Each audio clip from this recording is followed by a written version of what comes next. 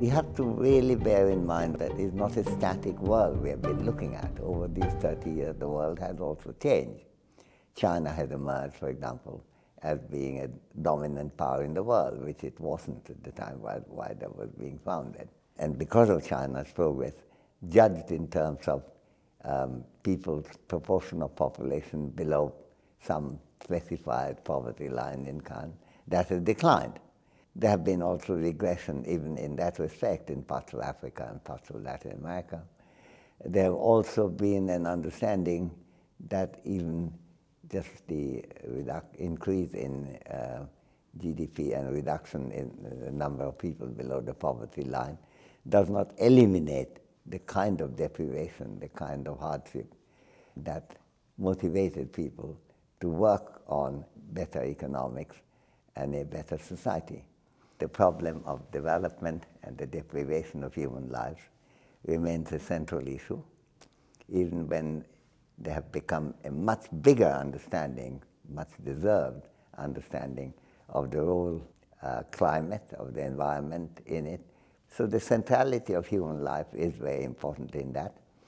I think to some extent Guru Brundtland in the Brundtland Commission report already made a major step forward in trying to understand the environmental challenge not as limiting economic growth, but making growth sustainable.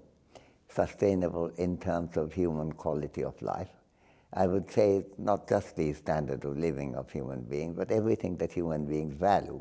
Some of the debates on climate, including global warming being the only concern, has tended to downplay other dangers. For example, the World Bank in a famous statement declared nuclear energy as one of the clean energies. Now you have to say that in Fukushima. So in a world of one priority, global warming to be reduced, you miss out a lot of things. You have to take, again, a wider view.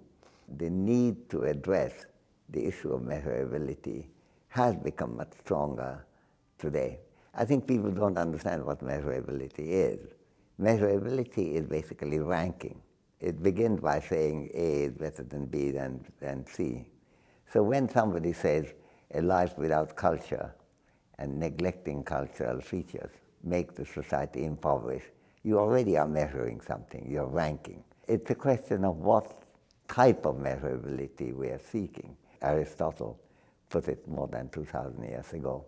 To every subject, you have to seek that degree of exactness which the content of the subject matter allows.